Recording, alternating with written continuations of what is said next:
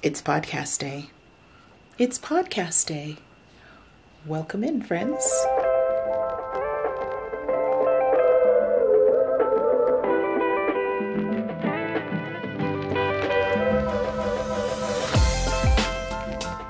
Hello and welcome to the heyBrownBerry YouTube channel. My name is Marcelin and I welcome you here to my making journal. This podcast is a little bit different than the usual because I just came up with a thought a few minutes ago and I thought I would bring you along with me on this idea. Today is Thursday, November 24th, and that is the Thanksgiving holiday in the US. So I'm about 3 or 4 hours away from meeting up with our family. We're gathering at my sister-in-law's house to have the traditional Thanksgiving meal with some Caribbean, West Indian favorites sprinkled in like we always do. Whenever you're watching this, maybe you have already done something similar, and feel free to tell me in the comments how it was for you. So one of the things I was thinking about in preparing for today's gathering is, what project am I going to be working on? Any activity like this means there will be drive time in the car. We're going about an hour away. Drive time back home, that's 2 hours of sitting. And then while I am with my family, often whether the food is ready or not, you have some sit down time, visiting, hanging out, chatting, catching up. So I need a project. My current project, which I will put a picture of here, is a top that I'm working on, and it's Hadid by Lana Joy. It's going great so far. I'm sure I'll tell you about that in another video. But it is at a point where after several more rounds, I'm going to have to do a try on because I modified a lot of things and I want to try it on before I get to the next kind of critical step in the project. I'm not sure that I want to do that while I am peopling. So I want something simpler, and this idea came to me. This is the time of year when a lot of organizations are collecting things to give to those in the community who may be struggling financially or could just use a bit of help. And I'm all for that. In years past, I've done things like contributed to food drives and given to organizations that provide handmade items like hats and scarves and other things. So along those lines, I'm thinking that I'm going to try for a one-day hat. I'm going to go to my stash, find probably the chunkiest yarn I can manage, and see if I can finish a hat in the time that it takes me to prepare for leaving the house, travel to see family, be with family, and come back.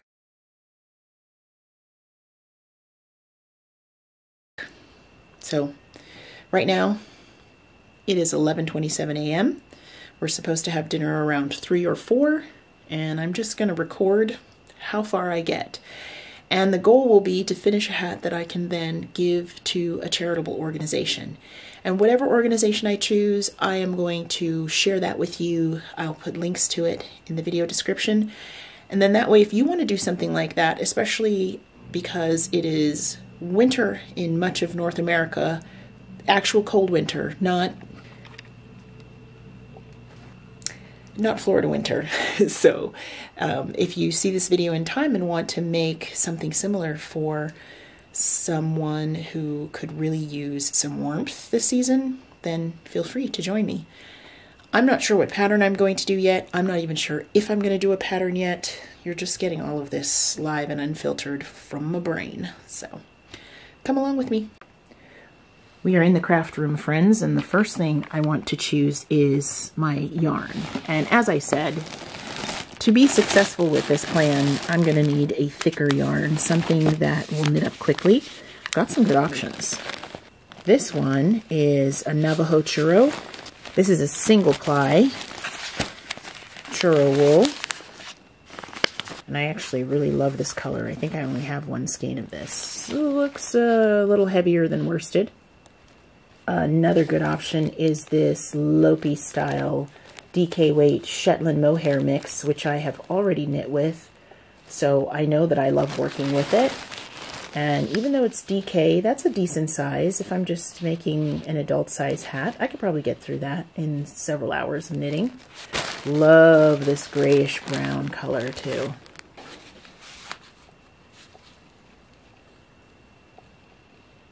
This is a Jill Draper Makes Shiraz.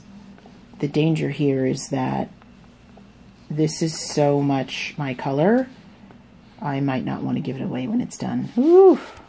This one is a Cheviot yarn, which is kind of cool and different. Looks like I have a good amount of slightly heavier weight yarns, and when I say that, it's because I normally am working on a sport or a DK weight, and so my stash has a good amount of the chunkier things left over still. Another option I considered is combining two yarns to make something slightly heavier, more halo-y. This is a West Wool DK and a silk mohair. This silk mohair is one that I naturally dyed with plants, and I kind of like how they look just next to each other, and I suspect that they might work up into a really nice green. I'm sincerely tempted by this because I just want to see how they look together. So I don't know. I don't know yet what to choose. I want something nice and woolly in the hands, so I'm really tempted by some of those single ply woolly wools. But the color combination here is drawing me in as well. I don't know. We'll see. Which one would you go for? I mean, I could always start with one, and then if I just get on a kick, I can make one of the other choices and make a hat in that as well. Oh my goodness, right? Maker problems. Well, we'll see shortly what I decide.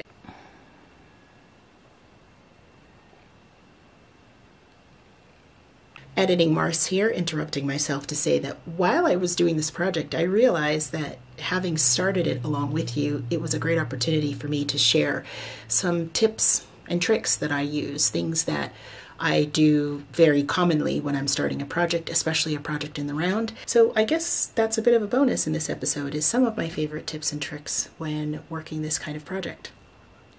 One of the things I've learned from packing up travel projects in the past is, in order to be the most successful, it's better for me to start the cast on at home.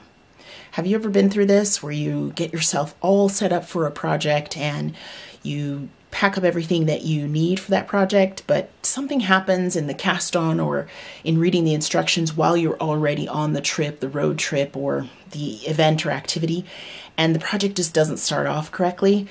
I would rather get rid of all of that while I'm here at the house and just launch and make sure I have what I need, that I'm using the needles that I like, and so on, before I even get in the car. So I'm going to go to my needle stash. This is where I keep most of my circular needles. I'm going to figure out what needle size is going to work best for the project and cast on from now.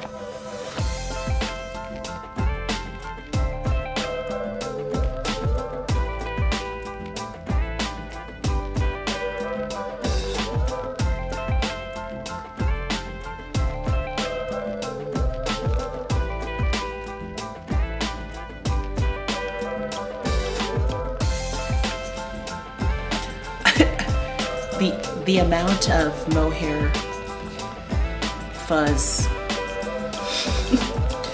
it's okay. It'll make a very warm hat.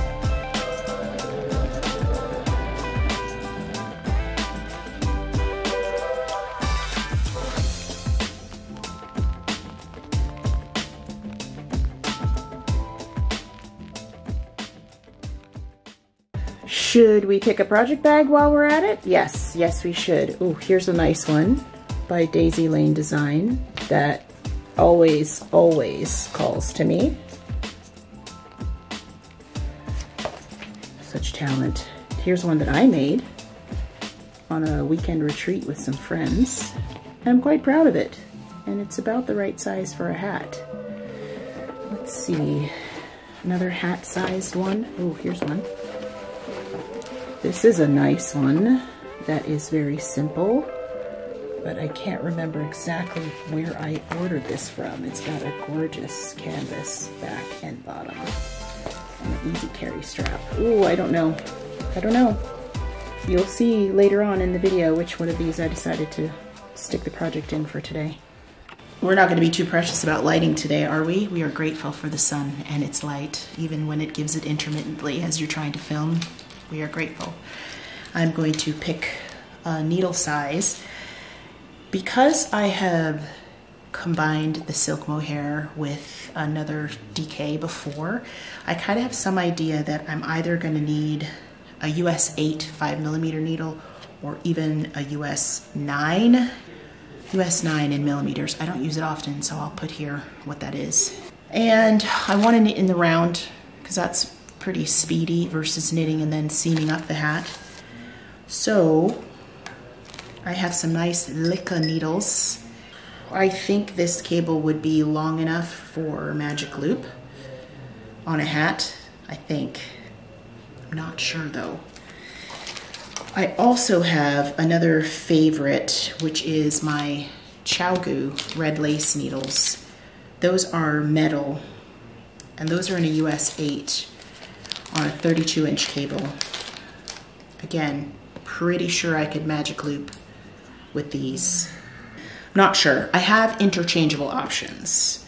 So this is part of why I try to do the cast on before I leave home, is because I want to cast on a number of stitches, see how the yarn works with the needles. Does it glide smoothly or not? Does my magic loop work? Do I need a longer cable? I want to figure all of that out before I get in the car. It avoids me having to take the entire collection of needles with me. You see what I'm saying? As I said, I have interchangeable options, so if I do need a longer cable, then I can do that. I can use my wood or metal Knit Picks needle tips, maybe a 40-inch cable, 47-inch even, because the hat is going to be a good size. I'm going to make an adult size hat. My head is 23 inches in circumference, which tends to be on the larger end. It's a larger size in any hat pattern that I've seen, which in the adults range from like 18 to 22 inches, sometimes 23 is included in there. And I'm thinking that I will just cast on 80 to 100 stitches. I haven't decided yet. By the way, I have decided that I'm just not going to bother looking for a pattern because that's another step, and I've knit hats before. I am going to assume that I can do the math for gauge. So if I'm getting about 5 stitches to the inch, let me do some quick calculation here. So just running some quick math. If I have about 4 stitches to the inch in my gauge and I cast on 80 stitches, that should give me a 20-inch circumference for the brim of the hat, so the widest part. And if I'm knitting at about 5 stitches to the inch, I'm going to need about 100 stitches for a 20-inch brim. So not knowing exactly what my gauge is going to be and fully admitting that I am not going to gauge swatch for this hat, I think I will cast on 90 stitches, so somewhere right in between. And I feel like the gauge that I'll get on this combined yarn is going to be somewhere between 4 and 5 stitches to the inch on a US 9 needle. And that's going to be just the numbers that I play with to see what my gauge ends up, where my gauge ends up. I will do a ribbed brim so that it will be stretchy and a stockinette body in the hat. And I'll probably knit it to about 10 inches total, so it might be a little slouchy. That includes the crown decreases. These are all plots and plans. We're going to see how far I get today. I like the idea of being somewhat loose, somewhat free, but also giving myself permission to reroute at any point in this project. I'm so glad you're here with me. If by any chance you also decided to do this kind of charitable knitting, let me know in the comments what kinds of projects you like when you're doing your knitting or crochet or any other craft for the purpose of giving it away. What's your favorite giveaway item that's handmade? Okay, so off I go to pick a needle and cast on. So a time-saving tip when I am casting on, and I'm going to use the long tail cast on, but I don't want to measure out or guess at the length of yarn that I need for that long tail cast on, and I don't want to run out of yarn while I'm casting on. I saw this, I believe one of the first times I saw it demonstrated was by the Sexy Knitter on Instagram. And that's my friend Sarah, and she showed how you can use both ends from your yarn cake to do the long tail cast on, and you never run out. So you basically take the end of yarn from the outside of the ball and the end of the yarn on your center pull. Take it from the center. Take those two strands together. You make a slip knot. So you make a slip knot in the end of your yarn, and that gives you 2 stitches that you then put onto your needle. Snug that up. Oops.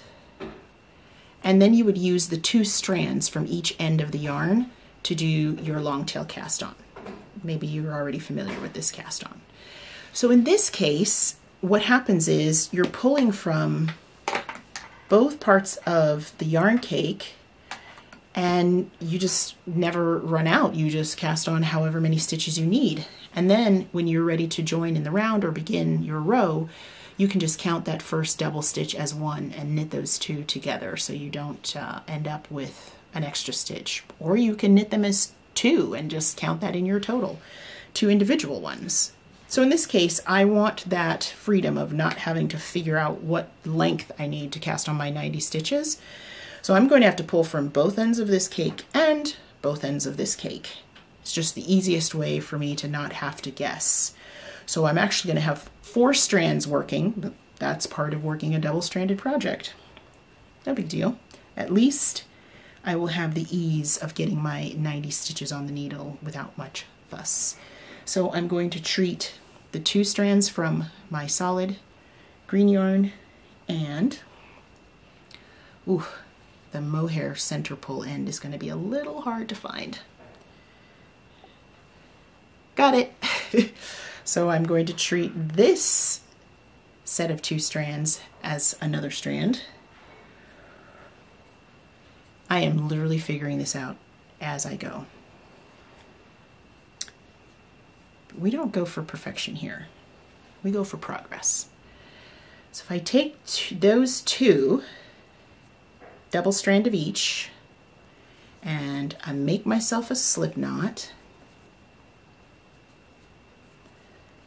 with all 4 strands, easier said than done. Right, so now I have my slip knot with all 4 strands. The yarn is just going to keep pulling and pulling. And what I can do is take a strand of mohair. I'm sorry if I'm blocking my face. I'm going to take a strand of mohair and a strand of my solid yarn here and make that 1. And the other strand of mohair and the other strand of solid yarn, make that 2. I did decide to go with the interchangeable needles and get a slightly longer cable. So I'm going to put my slip knot on.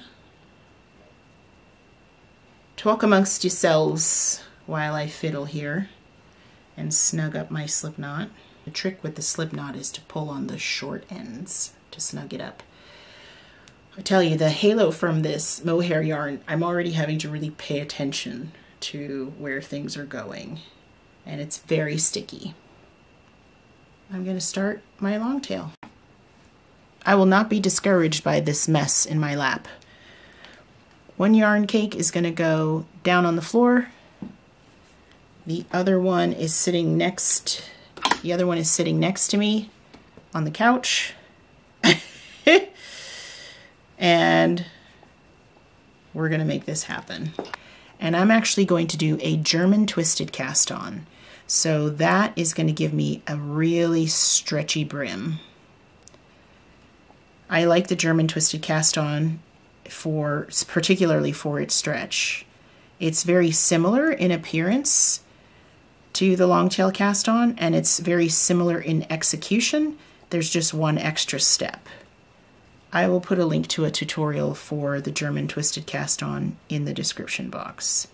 It seems, a bit convoluted right now, working with a fuzzy yarn, working with 2 yarn cakes, double strand, casting on a lot of stitches, but that's okay. This is why we start this part at home, where I am relaxed and I have time and I can get all the wiggles out before we start the road trip portion of the day.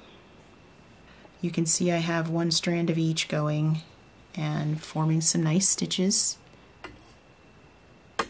Some nice fuzzy stitches, beautiful halo already.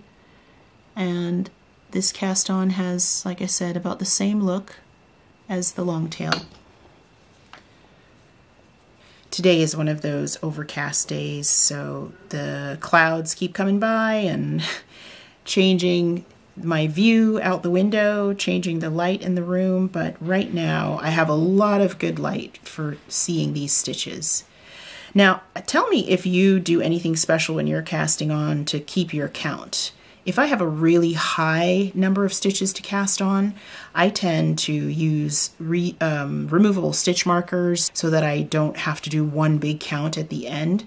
But for anything under 100, I just kind of keep casting on until I feel like I've come close to my number, and then I'll count. And wherever I am at that point, when I stop and decide to count, then from there I will count each stitch as I make them until I get to my total. Do you have a method that you like? I know I've seen folks do the marker method every 10 or 20 or so, just make it really easy on yourself. But as you can tell, I'm looking to do as little as possible in the way of getting this project going, including going to look for removable stitch markers and stopping to put them on. And it's not because I'm feeling stressed about this in any way. I'm actually kind of having fun putting this together, and as I'm doing it, thinking about the ways that I work to kind of get momentum behind a project. Even though I'm zooming through the start of this project, that's not always my method. Quite often, especially if I'm going to do a larger project, I take a good amount of time to get going. I will spend a day reading the pattern and making sure I understand how, let's say, a garment is going to come together, what adjustments I might need to make, just getting used to the designer's writing style, and then I'll swatch. And swatching can be a couple days worth of effort if you're going to, for example, knit a large enough swatch that you can then soak or wet or steam block and let it sit maybe overnight, and see how the yarn changes in that process once it's dried. Picking at the needles just like I did today. Sometimes I will cast on and not be happy with my first selection of needles and go through a few iterations with that. So there are most likely several days worth of getting going if I'm doing a project, especially a larger one. If I'm already familiar with the yarn or the designer and that sort of thing, that cuts down on a lot of the time. So me zooming through this cast on has everything to do with just kind of wanting to test out this hat in a day process. So I've reached what looks to me like, somewhere close to my 90 stitches now. So I'm going to stop and count and then see if I have more or less than I need. As I'm first beginning to work with this yarn, I am learning a lot about the properties of the yarn. First lesson, this silk mohair is grabby, and double-stranded by itself is fine, but double-stranded with this other yarn, just trying to keep it separate enough to make my new stitches, my cast-on stitches, I'm having to tug it apart. In the project itself, that's going to be great because it wants to stick next to the other. It wants to stick next to the other yarn.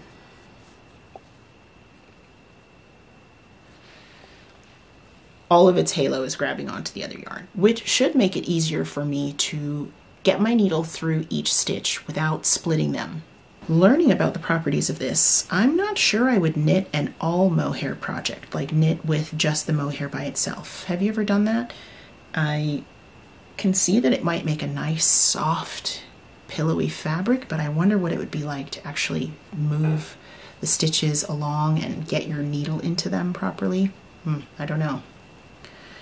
I am enjoying this color combo though. It's an olivey green, a golden green almost. I quite like it. I think it's going to make a nice fabric. And I believe I am done with my 90 stitches, but I'm going to count them all up just to double check. 89. I cast on 89.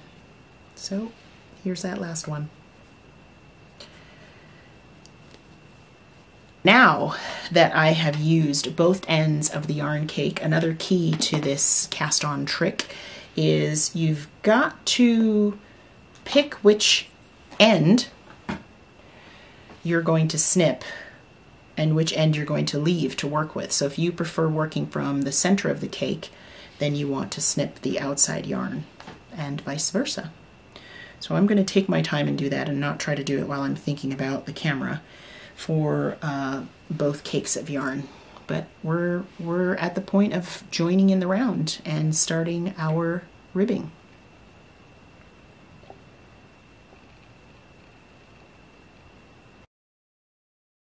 I mentioned a little bit ago that I'm learning about the yarns as I'm casting them on and working with them. This has so many flyaways in it and it's so fuzzy that I thought of another tip or trick. Here I have a remnant of a sock that is too small for me. I think it might have belonged to one of my kids at some point, but because I can no longer wear it, I'm going to use it to hold my yarn cake together and also keep the flyaways down. And I just cut off the top of the sock and the toe.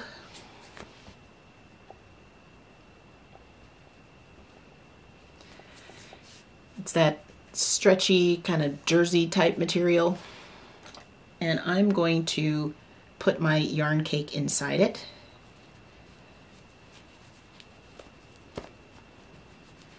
See there?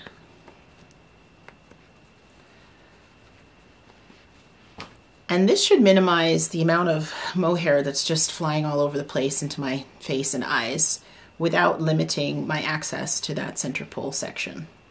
You can use this for any yarn ball, but I think in this case it's very practical, and because the sock has some elasticity to it, as the cake shrinks, it'll just kind of shrink along with it. So hopefully that will make this easier when it's in my project bag.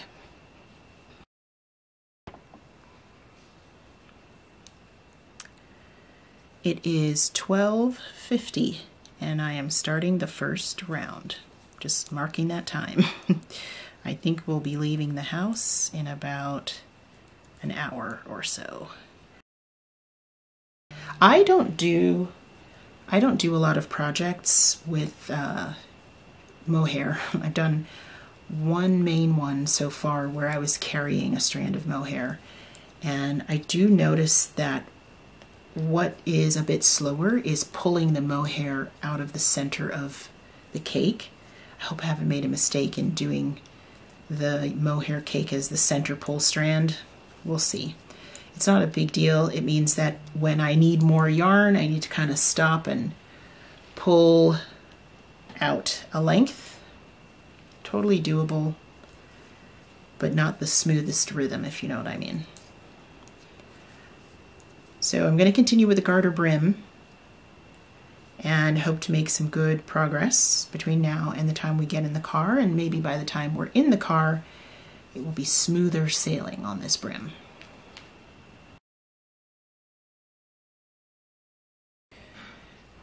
I'm going to be sitting a lot today, so I figured I would do a round or two standing up. Just give the back a different position. These needles are working well, but as I'm moving through the rounds, I thought of another tip I could share with you for smoothing out your knitting in the round. That tip is to use two different needle tips, if you have interchangeable needles, when knitting in the round, to smooth out the knitting. So when you're knitting in the round, one needle end is always creating the stitches, working right to left. So you're always going into your last round of stitches with that needle end and knitting or purling with that same needle tip the whole time. The other needle end and cable is responsible for just holding the unworked stitches until it's their turn. That needle end that's just holding the stitches can be a smaller needle tip if you have an interchangeable needle set and can change out that tip for a smaller size than your working needle. And what that does is it makes it easier for the stitches to slide into position to be worked. And I have found that when working in the round, this really does make a difference in the rhythm of the knitting. So I've got size 9 needle tips on here, and I'm going to leave a size 9 on my working needle so that I create that stitch size. But I'm going to switch to a size 6, I think, for the needle tip that's just responsible for holding the stitches in queue to be worked. And that should make them slide along really easily. So to clarify, this is a trick that works with magic loop knitting in particular and only in the round. This back needle, the one that has the yarn attached to it, the working yarn, is the needle that I pull out and begin to work the stitches for each part of the round. This needle here, which is closest to me and does not have the working yarn attached, is the one that just holds the stitches ready for knitting. So this is the one that I am going to change to a smaller size. And this is the beauty of interchangeable needles. So thankful for whoever invented these, is that I can take off this size 9 needle tip and put on a size 6 needle tip. And I went down several sizes so that the movement of the stitches will be really obvious. Get that on there nice and tight. So as I'm preparing to begin working the next round, the stitches are going to move very easily along here. And that's because they've been formed with a size 9 needle tip. That's the size of the stitches. And they have plenty of room to glide on the size 6 needle tip. So hopefully you'll try that next time you're working magic loop in the round. I'm going to keep going on this hat brim.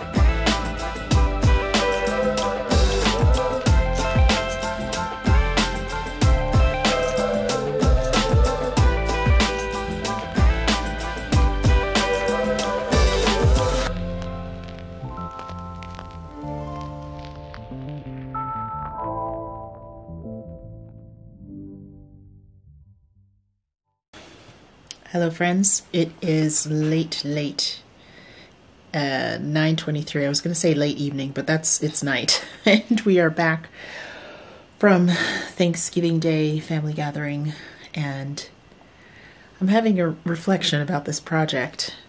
I did not stitch on this project at all during the family gathering today.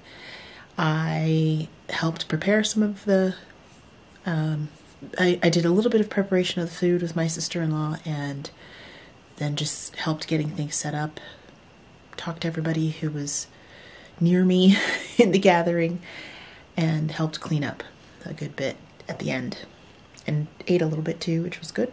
Delicious food. But at no point, literally at no point, did I just sit down, which is when I would have knit, but I didn't do that. So I knit some more on the way home in the car.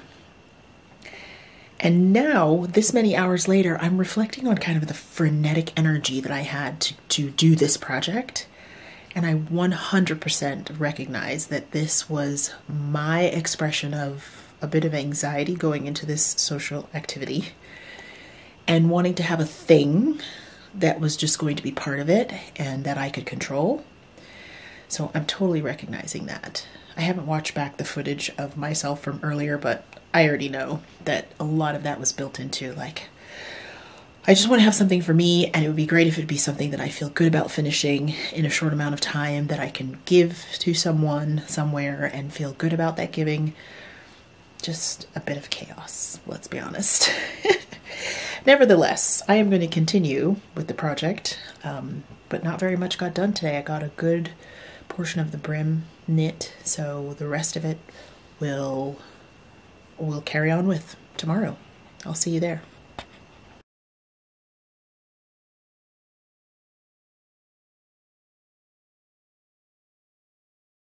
Good morning, my friends. An update on this podcast project. It's looking lovely in this morning light, and you can see some progress has been made. I finished the brim. I haven't measured it. I would guess that it's 2 inches plus, maybe 2.5. Today's first reflection as I've gotten into the stockinette section is that I really, really like the feel of this fabric with the mohair mixed in, the silk mohair.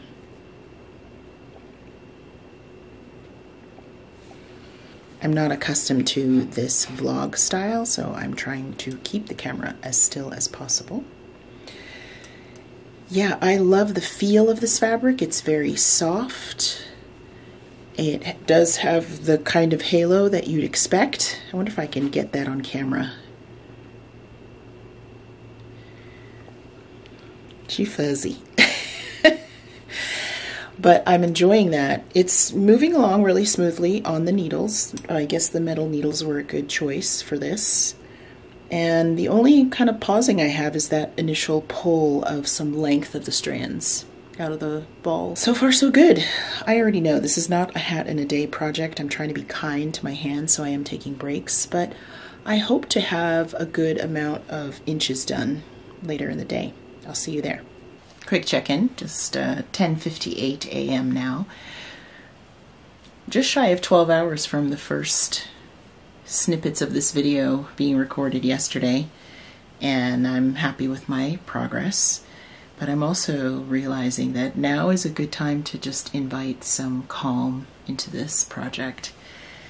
I started thinking about what I intend for this hat, which is to give it away to someone, and I'm conscious of putting some of that good feeling and warmth and ease into the stitches themselves, which might sound a bit woo, but it's how I feel. I feel like the energy that I put into the project could carry over to the wearer. So I came to my craft room to sit and stitch for a bit. It's an overcast Friday, the Friday after Thanksgiving. We had a family gathering yesterday with some delicious food prepared by my sister-in-law. And you saw on my Instagram, actually, I posted just a short clip of my stitching time on the brim of this hat while we were on our way there. So I did get a little bit done yesterday, but much more today on this lovely long weekend Friday. Sitting in this particular seat in my craft room, it's often where I am when I podcast, has a calming effect. I can see out my window into the backyard. Something about the green out there, the birds, sometimes the bunnies that come by really soothes me, and I think my brain recalls that immediately when I sit in this spot. Another pro tip, pulling out a significant length of yarn so that I can progress at least across one side of the needle without having to pull more yarn. I'm actually doing the same thing in my current sweater that's on the needles, where I will pull up from the ball and throw some of the yarn over my shoulder. I feel like that gives a good tension, a good gauge, because I don't have to force the yarn with my working hands out of the ball, which I tend to do if the yarn gets short. I think I saw my friend Maria doing that once with a lot of strands over the shoulder to make for smooth stitching across a row or in the round.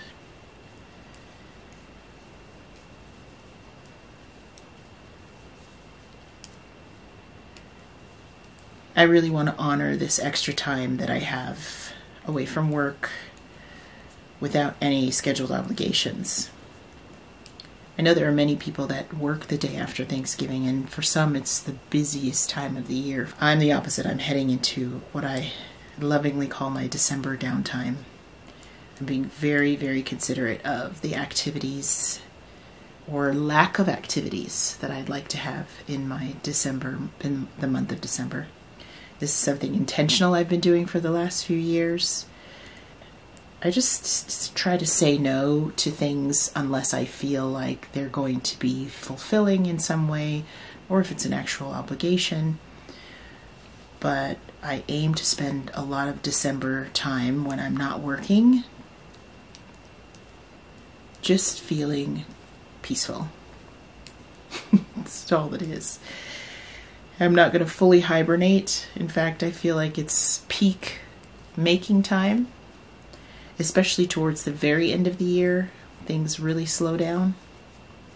I embrace that, and so I don't sign on for a whole lot if I can help it. One other reflection as I'm making this, I'm getting a lot out of this hat project. I have to say, I'm very gratified. Something else that's come up is as I'm working with the fabric more, I realize that I really like the softness and the warmth of this combination of a wool strand and a mohair silk strand. It's very popular. This is not something new to many of you, I'm sure. I don't know that I would want a whole sweater in it, but I am thinking that I would like a headband.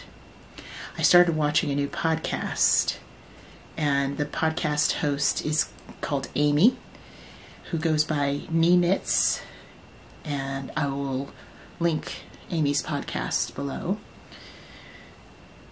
Amy actually talked about gift knitting in one of the recent episodes, and it was aimed at small projects, and she gave specific pattern recommendations. And one of the first recommendations was for these headbands with a really cool cross feature that you can wear to the side or in the front. And it's a tube that you then, you knit a tube and then you twist the ends to make this really pleasing little knot. And as I was looking at this fabric, I thought this would be a really nice fabric for an ear warmer like that. I wouldn't wear it so much as a headband like an accessory, but it would be a great ear warmer for an early morning walk perhaps. And this would be good for some wind blocking.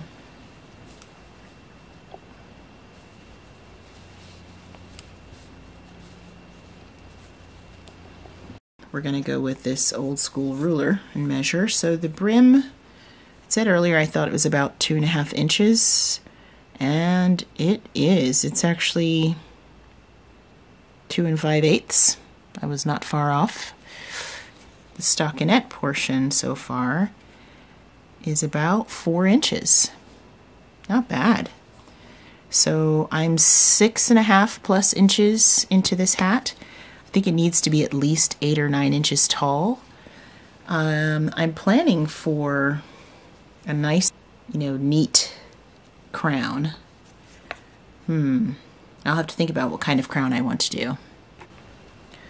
I think well-considered crown shaping really makes a hat. Greetings, friends. It's about 4:30 p.m. on Friday. And I tell you what, it's looking like this hat will be finished soon. I have started the crown decreases, and I can remember still the moment earlier today when I thought, oof, I feel like this hat is probably going to take me a couple of days. And I don't know why, it was something about how much was on the needles at the time, and I thought, well, that's fine. I mean, I had a plan to do it in a certain amount of time, but if it takes me longer, that's okay. The knitting is enjoyable. And then after I measured it in the clip from earlier, I realized, oh, actually, I'm probably almost there. So I am using crown decreases from a pattern by a friend of mine.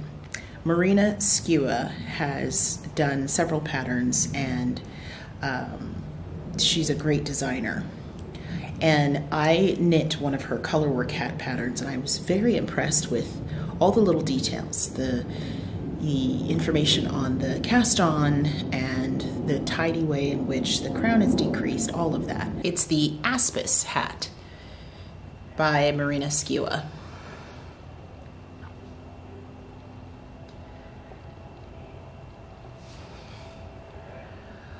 I enjoyed knitting that. I would actually knit it again, even for this purpose, as a hat to gift or give away.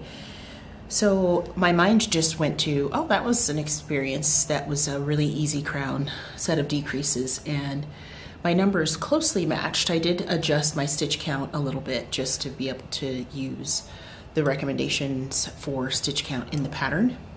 And I'm using markers at each decrease point so that you have like this nice even set of spokes that go toward the crown. I'm on my porch and I'm so paranoid that some mosquitoes have gotten in because they love me. So the markers,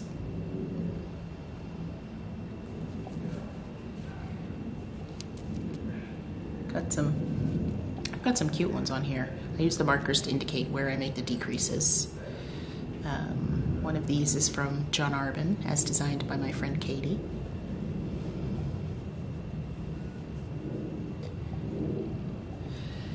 And it's making for a nice, slightly textured crown decrease.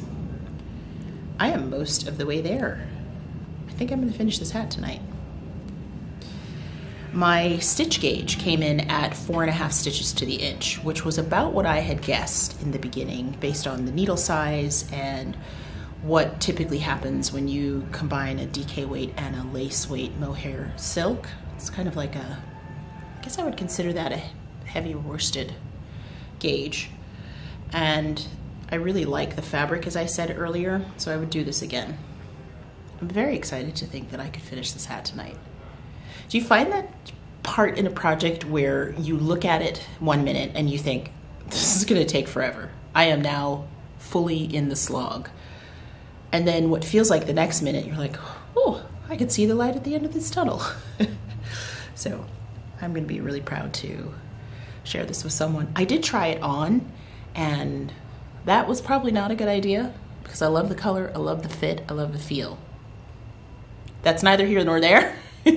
It just helped me realize that it was a good time to start the crown decreases.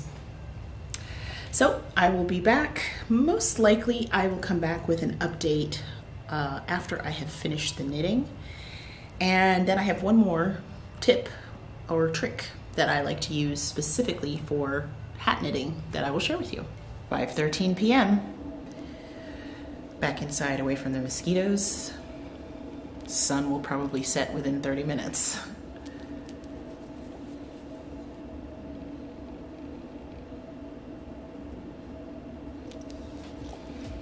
The last set of crown decreases.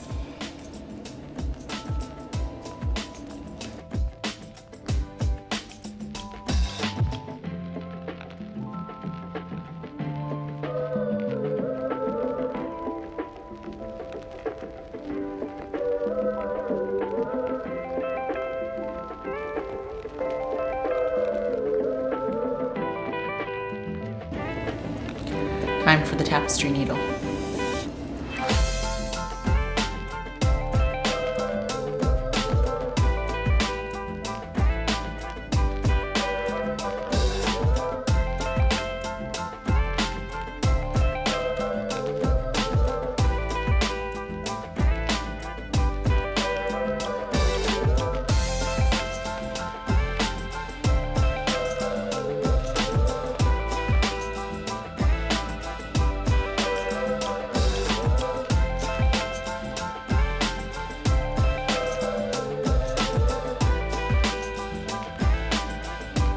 Good morning, friends. I'm back. I think today is final day of hat making. I have a hot coffee waiting for me, so I'm going to share with you the final tip and then go enjoy this. For the final tip in this hat making process, this has everything to do with finishing, blocking your hat. I saw this tip from Woolly Wormhead many years ago and tried it, loved it, done it several times. For this particular type of blocking, which is to even out the stitches in this hat project, kind of open things up if that's what's needed, and make it look nice and neat when it's dry. You're going to need a balloon. I've got two sizes here, a larger one and a smaller one, just to show that this will be relative to the size of your hat. So if you're using this technique for a small hat, like a baby toddler size, you'd want a smaller balloon. And for a larger hat, teens through adults, you'd want a larger balloon. And optional implement is a clothespin. What I do is I wet block my hat. So I soaked the hat overnight, and then I roll it in a towel and actually step on the towel to press all the water out. So this is pretty damp right now.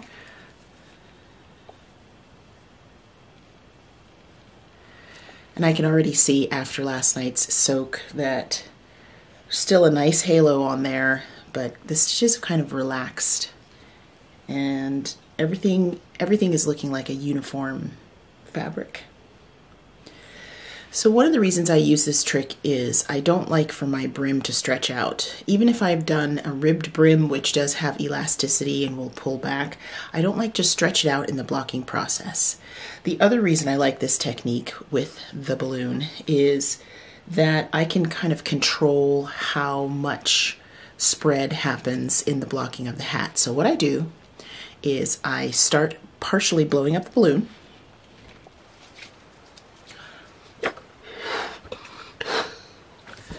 but I keep it smaller than my final hat circumference so that I can stick it inside the hat. It's like getting the balloon dressed.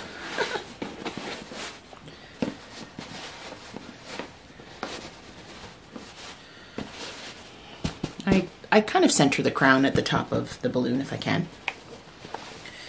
You see the brim is hanging around the smallest part of the balloon here, which is good. That's what I want. So once I've got the hat on there, then I blow up the balloon some more, just to the point where I think the fabric is still intact and not being overstretched.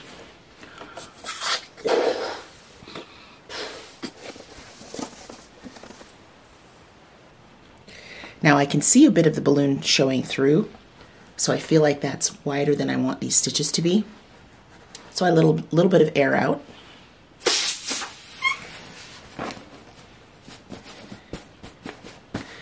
Now, if I have something happening at the brim that really needs specific blocking, like, I don't know, a lace pattern or a cable or something, I am careful to layer the hat onto the balloon in a way that all parts of it get the treatment that I want. Like I said with ribbing, if I don't want that stretched out, I'm going to let the ribbing hang down at this smaller part so that it doesn't get any stretch in the drying process. So I basically fiddle with it. Because the hat is damp, as I'm fiddling with it now, you know, it's fine if I change position and things like that. I try not to tug on the hat too much. I don't want it to be floppy. This fabric it's pretty drapey after a wash, which is nice. It kind of moves. So there we go. It's on my balloon. So the balloon bottom surface is not flat, but I could sit this in a bowl. I could just lean it up against something to kind of dry, somewhere that has good air circulation. But what I like to do, and the reason I said the clothespin is optional, is I like to take the bottom portion here and put the clothespin on it, and then I can clip the clothespin to a clothesline. I have a drying rack in my laundry room, and this just can hold the balloon and hold on to another surface and let it hang kind of upside down to dry.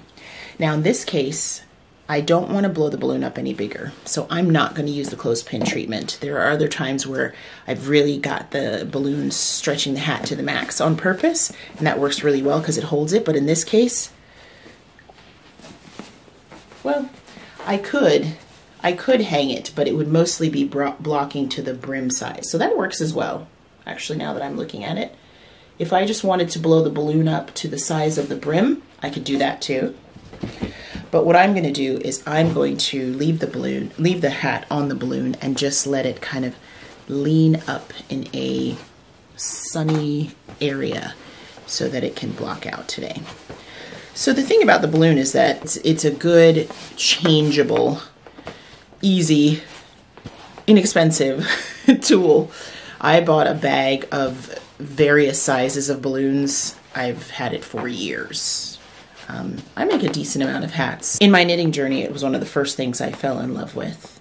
So party store bag of balloons in various sizes has lasted me a really long time. So yeah, I think for my purposes, because I really like the drape that I'm seeing on this and I don't want to change that, I'm just going to let this lean up against somewhere and dry. So that's your last tip. And that's this project just about done. To weave in my ends, get it packaged up and ready to send off. I am contributing to Knit the Rainbow Inc., which is an organization that supports LGBTQIA+ youth and has programs to help keep them warm in the winter. Many of them are displaced, and they are collecting warm winter clothing. And one of the local yarn stores that I love, String Things Studio in New York, is one of the collection spots. So my plan is to mail this to them. I have links to all of that in the description box below if you'd also like to contribute in that way. I hope you've enjoyed this video. I have enjoyed having a little focus side project for the last few days, and of course it's always a lot of fun when I get to share it with you, so thanks for being here. I hope you'll come back again soon. Feel free to subscribe below if you haven't already, and I appreciate you sharing your time with me. I'll see you next time. Bye. Mwah.